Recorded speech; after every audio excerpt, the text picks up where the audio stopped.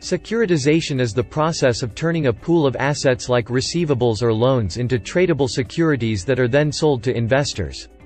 The process creates liquidity for the instruments and transfers ownership of the underlying loans and distributes risk among the new security holders.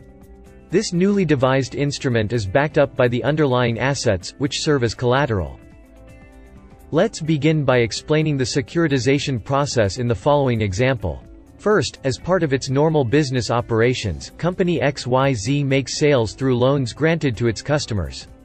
The company would then establish a special purpose entity, or SPE, and sell it the loans. The loans are now on the SPE's balance sheet. The loans are then securitized and sold to investors as securities. Cash would move from the securitization investors to the SPE and back to the company as seen by the green arrows.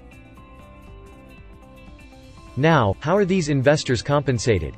Let's follow the red arrows. At the top, the original borrowers make the principal and interest payments when due to the SPE, which in turn transfers them to the securitization investors. The problem for investors arises when the cash flows at their starting point, in other words at the borrower's level, are put at risk. Find the full securitization video on www.cognivisio.com.